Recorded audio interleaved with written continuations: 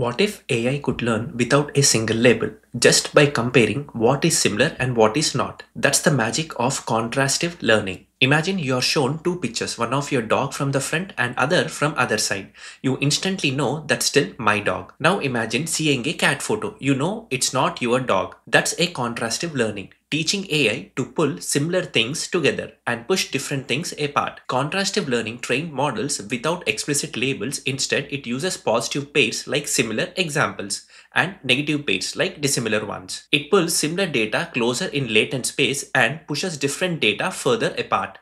This creates powerful embeddings like what CLIP uses to connect images and text. AI ends up learning meaning without needing human tagged data. So next time when you hear contrastive learning, remember it's not learning from answers.